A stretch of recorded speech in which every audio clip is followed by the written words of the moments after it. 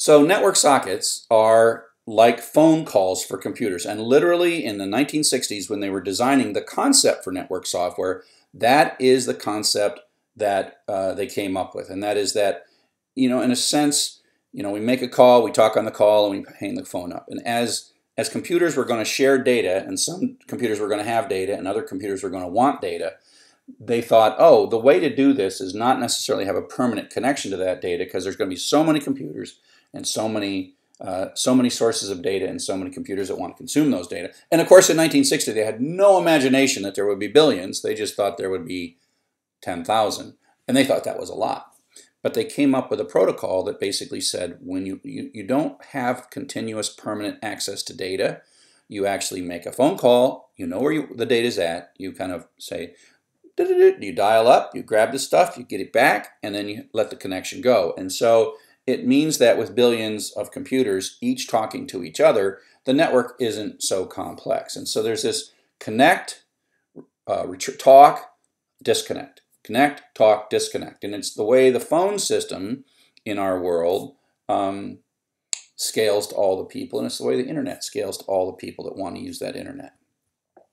So this is made inside of software using an abstraction or library called sockets.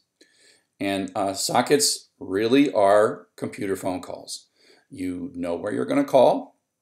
You can start the call, wait for them to answer. Once they answer, there is a two-way communication.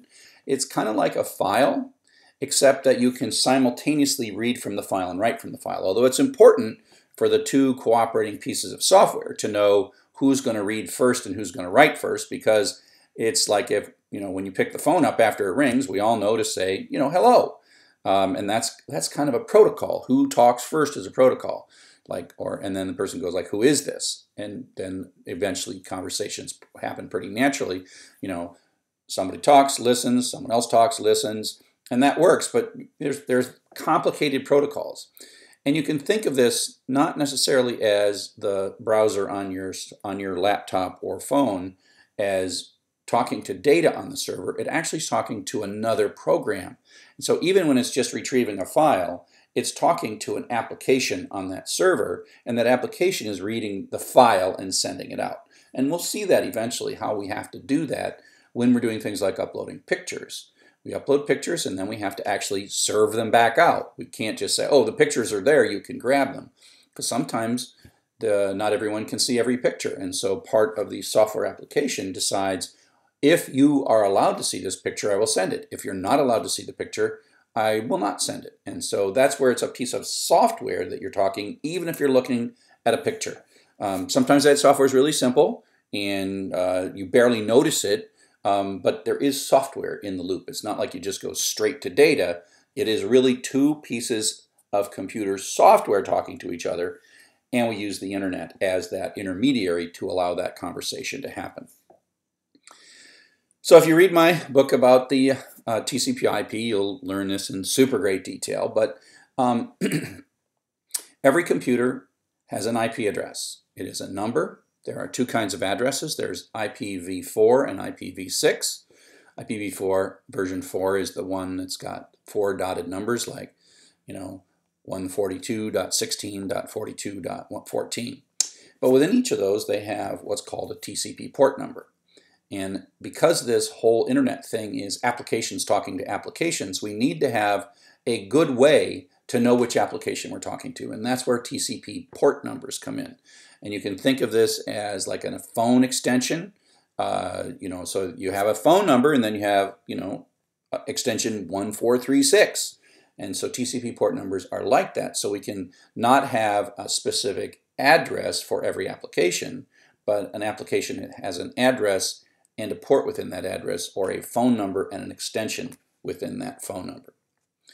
And so you can look these things up. Port 25 is used for email, server-to-server communication. In the old days, we used this thing called Telnet. We'll talk about that on port 23.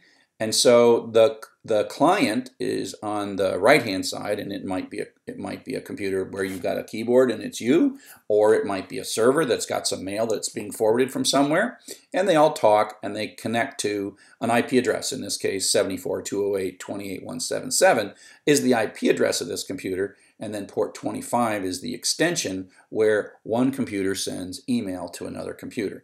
And each of the arrows in between them is a separate protocol. So if you're talking to an email server, you expect to talk an email protocol. And if you're talking to a login server, you have a login protocol. That's kind of the simplest one. Or a web server. Web server can be on port 80 if it's unsecure. Preferred, of course, is HTTPS, which is on port 443. If you have a mail application like, say, Thunderbird that's reading Gmail, it talks to ports 109 or 110 or a couple of other ones that are ways for a mailbox application to talk a protocol to a server-based mailbox to retrieve the new messages or delete a message or view a message or whatever. So there are these ports on servers that have protocols, and then we can build software on our clients that talk these protocols. The one we're going to be playing with the most in development mode is port 80, and in production mode, port 443 for the HTTP for web documents basically, and web application documents. So up next, we're going to take a quick look at the Hypertext Transfer Protocol. I always want to call it Hypertext Transport Protocol, HTTP, and that is the protocol that we talk to port 80 or port 443.